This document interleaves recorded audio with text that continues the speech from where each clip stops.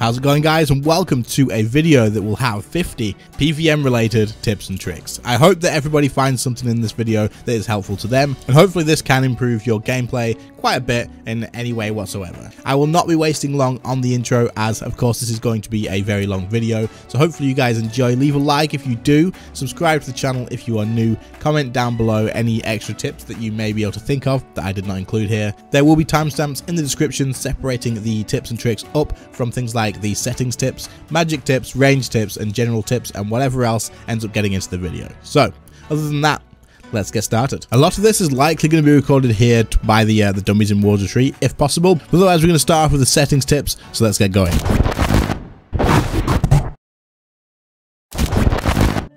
Alright, so our first tip for settings is going to be that you can display additional action bars if you haven't already got them active. Now this is useful because you can slot more abilities, more items, and more food. To do this, go to settings, go down to gameplay, and then combat and action bar, and then action bar.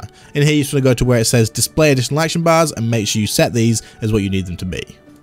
If you go through these and set them through to the action bars that you want, you can then get more action bars, as you can see on screen now, and you can slot anything you want into these and set keybinds nice and easily. Next up, coming back into settings, of course, we are going to want to go down to controls, and then if you scroll down this list, you get towards where it says action bar. Right at the bottom of action bar, you'll have separate options to keybind things that are really useful. For example, you can have auto retaliate, quick prayer, special attack, your familiar special attack, and target cycling all in here, along with area loot and action button being things like the button from Raksha and Karapak, anything else that's on your screen that you may need to use. You can keybind these without slotting them onto your action bar, so you can save yourself some slots on here, but also it just means that you've got nice quick access to all of these things in case you need them in the future. Next up, we have action bar binding. Now what this will do is allow you to switch between your action bars when you equip different types of weapons. At the moment you can see that my action bar is set to number 3, which is my magic action bar. If I change to melee weapons, it automatically switches to number 1, giving me all of my melee abilities without me needing to change this here or press the numbers like shift and number 1 or whatever it is. So if I change back to magic now, it will automatically change back to magic. To do this, go to settings, go down to gameplay, combat and action bar binding, and then once you're on here, you just want to pick action bar binding setup 1. The setup ones aren't like specific to action bar number 1. You have to actually set your preset in here. So what you would do is pick the weapon style. So for my number 3, for example, will be any magic style, and then you've got the action bar that's going to change, which is the main action bar for me, and then also you've got your action bar preset, which is action bar preset number 3. So you want to change that to whatever it wants to be normally, and then of course once you save that, when you change between the weapons, you'll get this result. Next up is going to be manual spellcasting. This is really important if you want to use magic and 4-tick auto attack, or it's just useful in a lot of scenarios where you want to maybe use a different auto cast for different reasons, which we'll talk about in just a second. So to do this, you want to go to settings, then you want to go down to combat and action bar underneath the gameplay tab, go to action bar, and then make sure manual spellcasting is ticked right here. Once that is done, it will allow you to do things like this, where you can use a keybind for different spells and it won't change your auto cast ability. So my auto cast is set to Insight Fear. If I click on that, you will see that's what I'm casting. Then if I use a keybind, I can use Blood Barrage, or I can use Ice Barrage whenever I want to, and I can cycle between those at whatever I want to do. It's really useful for being able to use like 4-tick at the right time, freeze any monsters and stuff in elite dungeons, all that sort of good stuff. So it's very useful to know about, especially if you are someone who does main magic quite a lot. The next useful thing is going to be the ability cooldown timer. You can display those nice and easily in the settings, and what it will do is allow you to know exactly when another ability is going to be ready again. So if I use Dragon Breath now, you can see a little number next to it in the top right corner telling me when that's available again. Yes, you have the normal like shadowed little clock sort of thing on there to show you, but having an actual exact number can be very useful, especially for things like Sunshine. To turn this on, you want to go into settings, of course, go down to action bar underneath the combat and action bar tab, and then just make sure the very first option is ticked that says toggle ability cooldown timer. This is very useful, like I say, making sure you can use your abilities at the right time, and having that actual number and the information there, especially for thresholds and ultimates, I find very useful. Next up, we can avoid ourselves from accidentally misclicking on our Beast of Burden or any familiar for that matter and interacting with that while we are PVMing. Sometimes this can be deadly, especially at places like a Raxol with the swipe and stuff, so this is quite important to know about. Now, what you can do is go to settings, of course, come down into the combat and action bar tab, and then go to the choose option menu. In the choose option menu, you want to have the hide familiar options available. If you don't have this ticked, you'll know that you can interact with your Ripper Demon. You can accidentally misclick on that in fights when you're trying to run away, and rather than running, your character will just stand there and talk to your Ripper Demon or your Yak or whatever it is you've got. So have that ticked and it'll stop that, and it'll allow you to click through that familiar and your character will just keep moving. Next up, I quite often get people asking me, how can you zoom out so far? Because mine's locked way closer than that. What you want to do this, which is very useful for certain bosses so you can see everything that's going on, is go into settings, go down to camera, and then in camera, you want to change this to either freedom or freedom classic. If you have it on classic or modern, what it will do is it will lock the amount of distance you can actually go away from, and it'll stop about here. But with the actual other options, you can zoom out much further, making it so much easier to see certain things like Glacier, and just get some really nice views pretty much. But this is very useful in a lot of situations. The next tip is to make sure that you have Accept Aid enabled. This is really useful in some PVM situations, especially for learners, as sometimes people will take things like Intercept, or they will take spells that like Heal Other, allowing them to protect you in certain situations. So what this means is, for example, if I cast Intercept on Salty Llama at the moment, any damage that he takes will now go to me instead, meaning for 10 seconds I can make sure he does not die. To do this, you want to go into settings, go down to gameplay, chat and social, accept aid, and then everything in here can be set to everybody, but just have the teleport other spells set to nobody. This way you can't get teleported to the wilderness, things like that, but everything else like lunar spells and stuff is absolutely welcome, and that's absolutely fine, right? You can get saved and healed in fights. So keep an eye out for the intercept, because this is pretty much what it'll look like. When he takes damage, I'll take the damage instead, and I can deal with that by using things like reflect and whatnot, so yeah. The next thing isn't necessarily something you have to do in settings to make it work, but basically you can control your camera and move it around without WS A and D by using the middle mouse button, the scroll wheel, by clicking it in and dragging around. It gives you a nice smooth control of where your camera is going, and it is really useful to be able to know about, because if you want to rebind WS A and D, which are really comfortable keybinds, you can now do that, and you can use that for full manual or any special abilities, whatever you want to use it for, so it's quite useful to know this. I quite often get people asking how there is so many keybinds available to myself and how I managed to go through it all, but if you use Shift and Alt and Control, you can actually set a hell of a lot more different keybinds than if you didn't use these. So if you want to set a keybind to something else, you can literally right click it, press Customize Keybind, and then you can set in here what it by pressing the keys that you want it to be. But you can use Alt and 6, meaning you can have a second keybind for number 6 by using the Alt button as well. You can do this with Control, and you can do this with Shift, meaning that your 6 key, if you have one on your mouse or anything or whatever's nearby, you can have that bound to 3 different things, just modifying it with Control, Shift, and Alt. This one is going to be more useful for most people who like to AFK stuff but don't like to miss out on big drops. If you come into settings, go down to item drops and then loot beams, you can actually change the value of your loot beams to make sure that you don't miss any drops depending what boss you're on. For example, if you're AFK in Vindicta, you can set this to something like 1 million, and that way anything over the drop rate of 1 million coins on the Grand Exchange will notify you. But if you set it to something like 300k, and you go somewhere like Hellware, then you know that every time you've got a drop worth picking up over 300k, it will give you a loot beam. So you can change your loot beam however you want to do it, whenever you want to do it, and it's really useful for when you're AFKing stuff.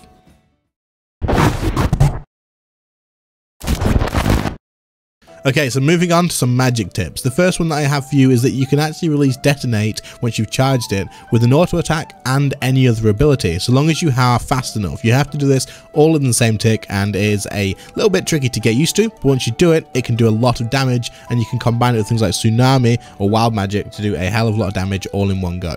Basically, you want to have your target selected, charge up your Detonate, and then you have to have the keybind for an auto attack, Detonate, and then whatever ability you want to use, all pretty much nice and easy to use. So I'm going to press Shift E for the Ice Barrage, then Shift W to release the Detonate, and then Shift A to use Dragon Breath. It will look like this. As you can see, there was 3 hits on the dummy at the same time, one from the auto attack, one from the Detonate, and one from the Dragon Breath. Next up, for you guys that don't use 4-tick auto attack, you can actually still use an odd ability force here and there whenever you use things like Sunshine or defense abilities. What you want to do is, as you're casting off your abilities, basically just make sure you have one of the abilities keybound in a nice comfortable place anyway, and you don't have to switch between weapons for this. You can do it on whatever weapon you are on. So if I just use off any abilities here, whenever I use a defensive or Sunshine, I can then press my auto ability and then the next ability to make sure that I fire off an auto. So Basically, I'm going to want to use my defense and then use the auto and another ability, and you can see that the both of them fire off. You saw the animation for the blood barrage, and it is a good way to increase the bit of damage. Now, the only thing that you need to notice is as I use the defensive, I will have to use my auto just as the global cooldown is about to end. Next up is Fortic auto attacking. To do this, you will need a wand, an orb, and a staff, but this can increase your damage by quite a lot. I believe it's about 7%, and it does take quite a little bit of effort to do, but it is worth it, and it can be useful in more situations than just getting damage, and I'll talk about that in the next tip. To do this, you want to have a keybind for your wand, orb, and staff, and also a keybind for the spell that you want to Fortic. Make sure you have manual spellcasting on, like we mentioned earlier, and then when you have your target available, you can use any ability that isn't channeled. So you want to use the ability on your wand and orb first, and then change to your staff immediately. Then as soon as you see the global cooldown flash on your action bar, then you want to press the keybind for your ice barrage or whatever spell you do have, and then press your ability straight after that. Like I say, this can give you quite a bit of damage increase, but it's also very useful in situations that I'm going to talk about next. Next up is knowing that if you are Forticking, or you are able to use these defensives and then fire off an auto attack, you can actually make good use of these in places like elite dungeons, because each spell does have secondary effects. So for example, if you're running through an elite dungeon, you can use things like Ice Barrage to freeze up any minions that are chasing you through the dungeon. You can just keep them stuck there and you can just basically forget about them. I use this on the rogues and stuff to make sure they don't use their spec on me, and I keep them out of the way. Next up, of course, blood spells will give you healing. And then after that, you can use things like Entangle if you use Spellbook Swap to be able to actually keep things in place for a long time, which is really useful at places like Telos. So magic does have a lot of versatility, and I just think this is like one of the most interesting things about actually using magic. This next tip should increase your DPS a little bit if you are Forticking as well. What you can actually do is force to get the bound or stun damage from rack, assuming the target is actually stunnable. You can do this by Forticking with Ice Barrage before you use rack. So if you use an ice spell followed by rack, the target will be stunned or bound, and you can actually get the damage in every single time. It's super useful to know about because it makes your attack can hit between 37 and 188% rather than 18 and 94. Next up is that you know already probably that you can use Greater Chain to connect something together, and then you can hit all of those targets with the next ability, right? So most of you will know that. However, what you can actually do is use Greater Chain and get 3 abilities as long as you do what I am about to do. So you link the target together with Greater Chain, use Great Concentrated Blast. Before it finishes, you change to a staff, and then you use Omni Power or any other ability that you want to use. It'll look like this.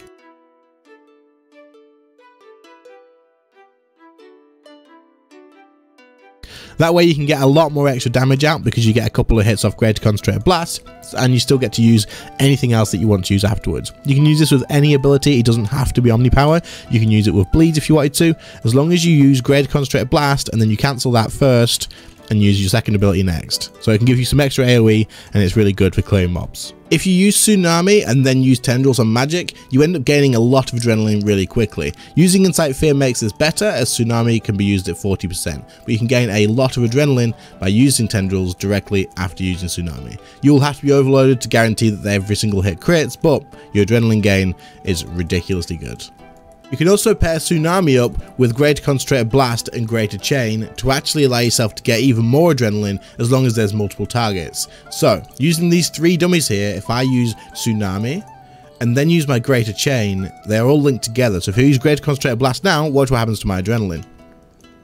So every crit, even on secondary targets, will increase your adrenaline. That was without Grimoire. If I use a Grimoire, it'll be even better. When using Karapak's wrist wraps, it is possible to actually have a full damage Combust walked if you use Dragon Breath first and then use Combust as the target is already walking. You can see that here with the example of Raksha. This will get you the max amount of damage possible from using Combust with the Karapak wrist wraps. Otherwise, just use Combust first, make sure he walks, and then use Dragon Breath.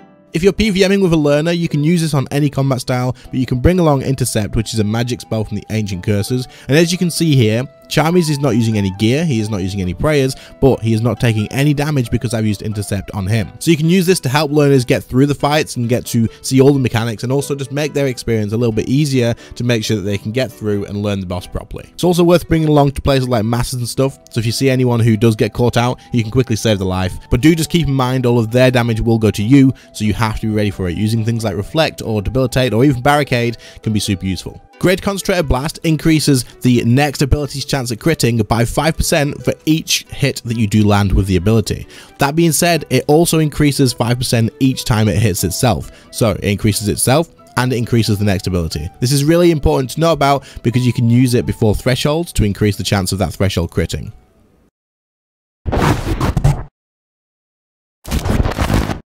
Okay, so moving on to some range tips now. The first one I'm going to talk about is Needle Strike, and that is because it gives you a 7% flat damage increase to your next attack. This works if you use it on a single target ability, your next hit will get 7% damage increase. However, if you use it on a hit that actually does 2 different bits of damage, the first 2 hits will be buffed. So if you use Greater Ricochet, the first 2 hits will be buffed. If you use Snapshot, both hits will be buffed. And if you use Rapid Fire, the first 2 hits will be buffed for 7% damage increase each. This is really important to know, as you will want to use this before using quite a lot of abilities during range. Next up is knowing that if you use Chinchompers on range while on Evolution of Combat, it doesn't only make AoE apply to your actual auto attacks, it still works on all of your abilities as well. This can mean that you can apply things like multiple combust to targets. It means you can apply like multiple snapshots, and you can do a hell of a lot of AoE damage just by equipping some Chinchompers while clearing out things. This can be incredibly useful for getting through elite dungeons really quickly if you're using range, as you can clear off most of the mobs very quickly.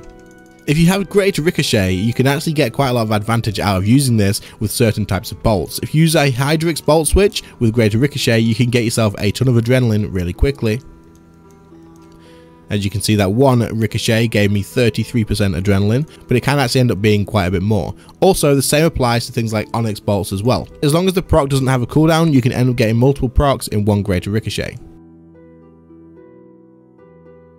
For the people chasing personal records, using darts as your weapon overrides will actually increase your animation very slightly, meaning across the entire kill, you can end up getting a slightly faster kill time. It is not huge, but it is definitely a thing, so maybe keepsake some darts if you are all about getting the faster kill times. The range 99 skill cape actually gives you a 20% increase to your ammo's special effect chance. So this means that if you are using this as your max capes effect, or if you're using it as a main cape, you can actually get procs from your bolts 20% more often. This is really good, and of course it is definitely worth having. When using ECB spec, you get diminishing returns for using higher hitting abilities. For example, if you hit 10,000 damage in one hit, your soul split would only give you an average of 1,780 damage, assuming the target is not vulned. However, if you did an average of 5 hits at 2k each, the average soul split damage you would do out of this is about 4,750, meaning you end up doing a lot more damage. So abilities such as Gricko and Bleeds are incredibly important with ECB. When using Onslaught with range, you can use Hydrix bolts when draining adrenaline to get an extra hit, and you can also switch to Onyx bolts as soon as it gets to draining your health, which gives you a chance to heal up quite a big amount, which could also provide you with an extra hit as well. Just be careful, if you do heal up towards the end, it can still cost you a ton of health to actually do the next hit, and of course the more hits you do, the more damage you take. So just be careful that this doesn't kill you by getting an extra hit in, but actually doing more damage than you have left.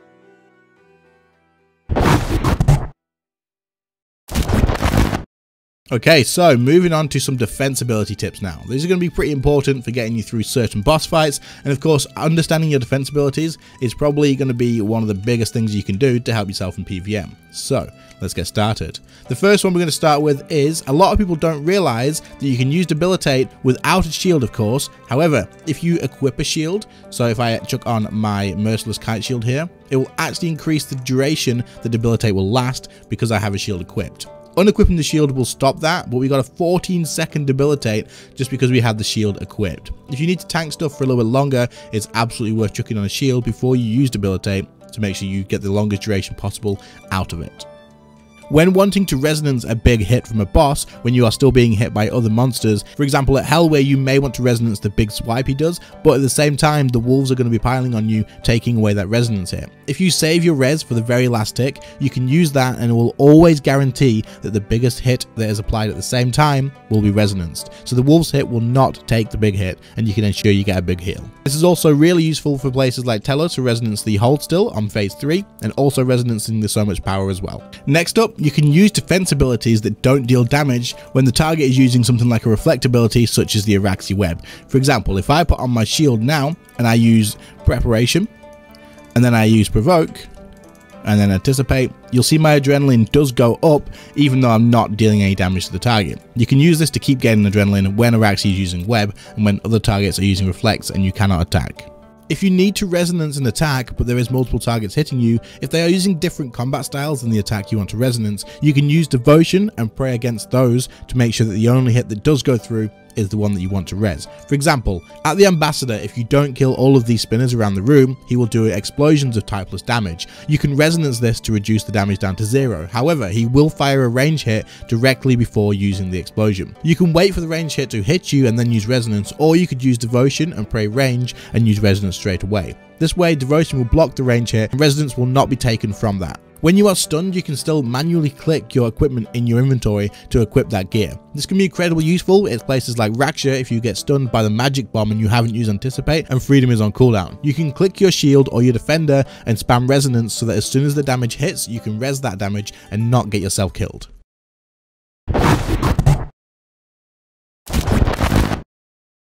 Alright, so now we're moving on to some general tips. So these will just be random stuff from around the game that are useful to know about. The first one is going to be that soul split healing is calculated before the damage is actually dealt. This means before any reductions and anything that stops the damage from actually going through, you'll still get the healing that you would have got depending on how much damage you would have done in the first place. The good example of this is if you're attacking Zook when he is invulnerable, you can see your health still goes up as it does work out the damage you would have dealt, and then it gives you the healing for that.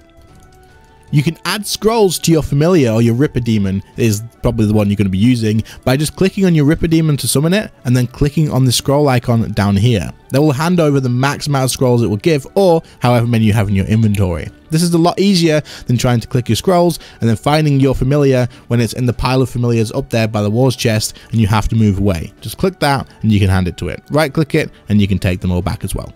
This tip is one I've mentioned a few times in the past, but people always get surprised by it because there's always people who just had no idea. There is a cape called the Spirit Cape in the Dungeoneering Reward Shop. It is an item that is super useful to have, as what it will do is reduce the amount of special attack that familiars need to use a special attack. So a Ripper Demon will be able to use more special attacks through a full spec bar than if you didn't have this. What it also means is that if you use a spiritual prayer potion or a summoning potion, you will get more out of it as it still restores the same amount, but the familiar using the spec doesn't need to spend as much. The cape does not need to be equipped, it can just sit in your bank, and it costs 45,000 Dungeoneering tokens and requires level 50 in defense, summoning and Dungeoneering.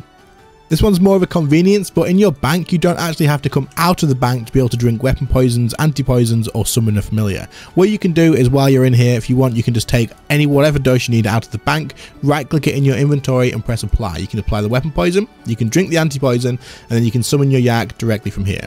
Summoning the yak or any familiar will close the bank interface, but you don't have to close that, summon it and go back in. You can just summon it and go straight back in. Similar to the last tip, if you want to drop an item from your bank, you don't actually have to take it out of the bank, come out and then drop it on the floor. What you can do is when you are in the bank, literally just take out the item that you want to drop. For example, we'll use this large blunt rune salvage, take it out as a noted item, then you just drag it off the edge here anywhere that's not in the bank. And then that will drop that directly to the floor. As you can see, it is here on the floor. If it was an item that gets destroyed, it will ask if you want to destroy it, and then you just say yes, and it'll be gone. It does not close your bank interface, so this makes doing stuff like this in the bank a hell of a lot easier.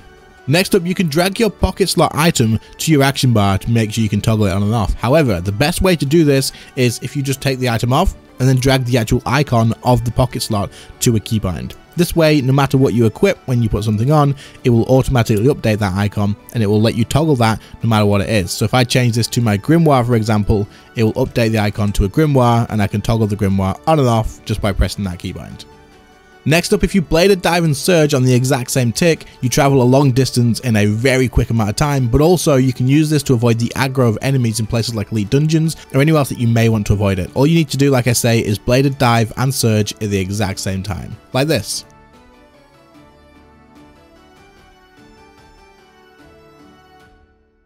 When keybinding things like switches or bladed dive, for example, it is a good idea to place all of the keybinds in a row so it makes it nice and easy for you to do. For example, you can see I have my bladed dive switch set to L and K, and then I have the actual bladed dive ability set to the semicolon, which is the key straight after those. So when I want to bladed dive, all I have to do is roll my fingers across all of those and then click. It makes it nice and easy and it will make it super simple like this. Just like that, nice and easy. Then I just go back to my staff and we're good to go. If you find yourself getting towards the end of boss kills and you haven't used up all your food, consider changing your fish or any solid food into blubber jellyfish. You could change it to green or blue depending how much normal food you normally use, but Basically, these will not cost you adrenaline to use, and you can still combo eat them with Sourdough and Brews. So you save yourself adrenaline, which will then translate into more DPS, and not only that, you will likely save yourself a fair bit of money as well. As a PvMer, you should absolutely be using the Protect item prayer. However, you can combine this if you have a higher death cost with either the Powder of Item Protection, which you can buy off the Grand Exchange, or you could make yourself a Portent of Item Protection, which is cheaper as of making this video, but it does take up an inventory space and you do need the divination levels for it. Using both of these, the prayer and the items, you can actually save yourself 5 items on death, which ends up meaning that you can save yourself a lot of money every time you die. You can save yourself a lot of time banking if you make yourself a banking preset. So on my preset number 1, I have a banking preset, and in here I have everything I could need when I am banking, except for when I've run out of pretty much everything because I'm stupidly poor at the moment. But I have all my rune pouches where I can fill up all my rune pouches if I need to. I have my incense sticks, I have my familiar with scrolls, any pages that I need to recharge my book with, even though we don't have grimoire pages at the moment, and we have weapon poison, overloads, and any sort of restores that we need. I would also have item protection powders down here, but I also don't have any of those left either. But this is super useful and can save you a lot of time, and you can just load that, drink your weapon poison for example, go back into your bank, load your preset, and head back off to whatever boss you're doing. You can get yourself effortless DPS increases by using things like vulnerability bombs, using weapon poisons and stacking that with cinderbanes as well, and using incense sticks before the fight if they are relevant. These are important to know about because they can, like I said, give you free DPS, and other than throwing a vulnerability bomb once every now and again during a fight, you will not have to do anything else during the fight because the weapon poison lasts 12 minutes and incense sticks can be charged to last a full hour. So they are effortless increases in DPS as long as you use them in the right place at the right time. And as mentioned, weapon poison does stack with cinderbane gloves, so you want to use those together all the time. If your boss is poisonable, you want to use cinderbane gloves, weapon poison. It's a ton of damage and you do nothing for it. Very similar to the ECB dealing more damage when you use lots of smaller hits rather than bigger ones, it is exactly the same for healing with soul split. So to heal back with soul split, the better things that you can do is use both of your bleeds, make sure one of them is walked of course, and then use smaller hits like greater ricochet or greater concentrated blast, and these will heal you a lot faster than other things will, as of course it is exactly the same, you'll have diminishing returns the higher you are hitting. So for our final 4 tips, these are going to be covered under other. Now what I mean by this is they're not going to be specifically things you do in game, but they are going to be tips that you should take into account because they're really important. The first one is going to be that learning PvM takes a hell of a long time. It does. For a lot of people, for most people, you're going to be spending a lot of time dying to bosses and trying over and over again. It takes a lot of effort to get used to it, and personally it took me a hell of a long time to get to where I am now, and I still have so much to learn, like so much to learn. So do keep in mind that it does take a lot of time to actually improve at this and get a lot better, and it is kind of a frustrating journey. So if you do feel like you're not progressing, you're not improving, and that you just can't do it, trust me, this is normal, and you just need to take a little bit of a step back, get back to it later on, and you'll be absolutely fine. The next tip that I have for you is if you are struggling to learn something, 1, make sure you're using guides and figure out how you can do it through that, but 2, ask people in the community for any advice as well. 1, you could ask me personally, that's fine, my DMs on Discord are always open, and there's been plenty of occasions now where I've taken people's clips from kills and had to look through them and given them advice on that to help them improve. That being said, being part of a clan or being part of a Discord server to ask questions in will help you out a hell of a lot. So if you don't have Discord,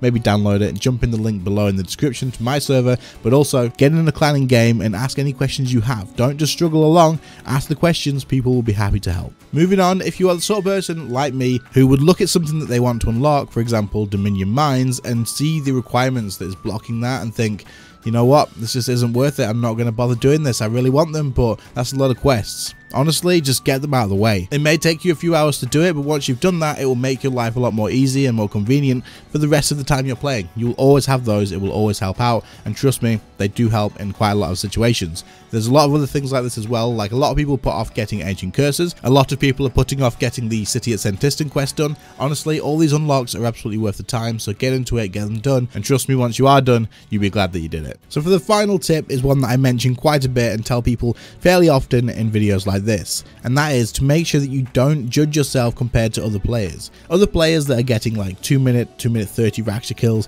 and you may be getting 4 or 5 minute kills, do not look at their kill times and go, well, I'm just rubbish, I can't do it, it's not happening, I have the same gear, they're just way faster than me and it's just ridiculous. Don't judge yourself at that, and don't look at that and think like, oh, I'm just bad at the game. They've probably done thousands more Raksha kills than you, or if not Raksha kills, they've probably done thousands more bosses and PVM experiences than you have. Unless there's a very specific reason, that's usually what it comes down to. So if there's anyone that you should be comparing yourself to, it should be the last kill that you did as yourself. If you did a 5-minute 50 kill the first time at Raksha and you really want to improve, then you should only compete with that 5-minute 50. Try and get a 5-minute 40. Try and get a 5-minute 30. And eventually you will improve and you'll see those personal records. And every time you get a personal record, that is improvement. And that's the person you should be competing with. Don't put yourself down because you're not doing the same kill times as everybody else yet. You'll get there. Just keep going. Anyway guys, that brings us to the end of our 50 PVM related tips and tricks. I hope you found something useful in here. I hope that some of the stuff in here